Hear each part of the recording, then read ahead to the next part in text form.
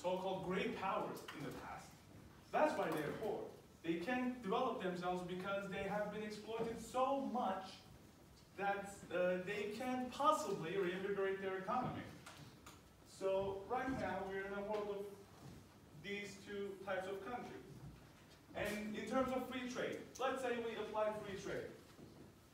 This country, these developed countries, can produce high technology products, like planes, like machinery, like other forms of high technology, and they sell it for, let's say, 10 units of price. And